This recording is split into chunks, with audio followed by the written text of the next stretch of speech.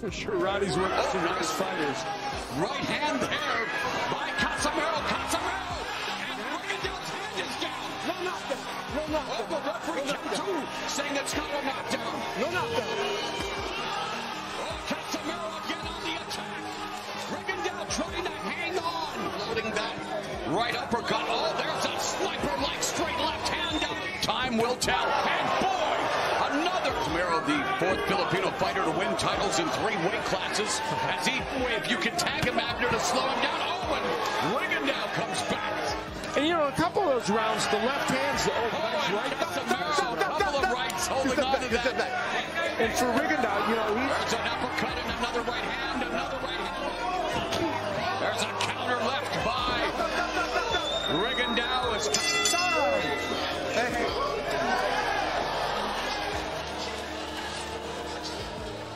20 punches more than Rigondeaux, so he hasn't been. And there's Casimero kind of telling Rigondeaux, "Come on, let's fight."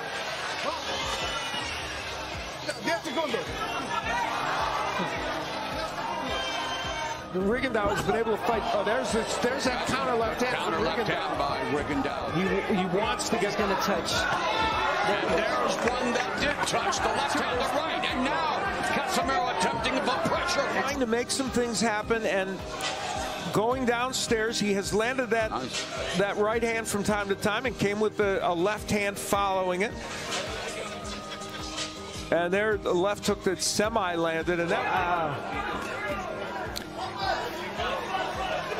Nice left hook by Rigondeaux. Trying to get Shippy, trying to Casimero defending his 118-pound belt, a 118-pound champion.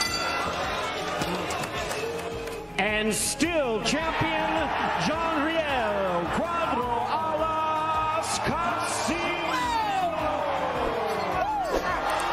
We had said throughout the fight how you really were eloquent in saying you could expect